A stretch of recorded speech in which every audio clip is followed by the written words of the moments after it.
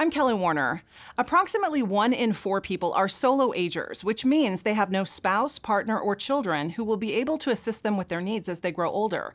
The key to thriving as a solo ager in your later years is to start planning now.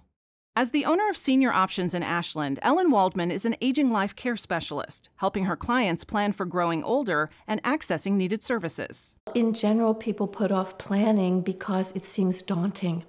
There's an overwhelming amount of information that they want to convey to someone either legally or to their doctors, and they don't know where to start.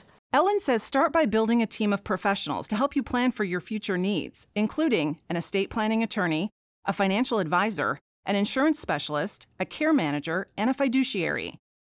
Ellen often refers her clients to Oregon Pacific Bank's trust services to start the conversation around building an estate plan.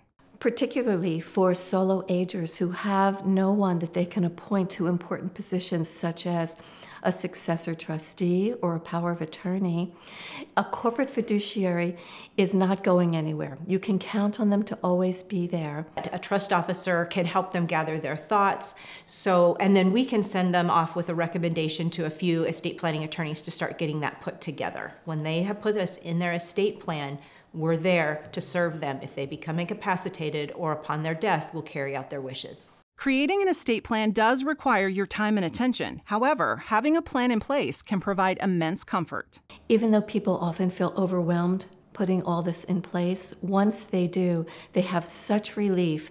They feel like a weight has been lifted off their shoulders, and they have peace of mind, and now they can just go back to living their life. Learn more about solo aging and creating an estate plan at bankonopb.com. I'm Kelly Warner.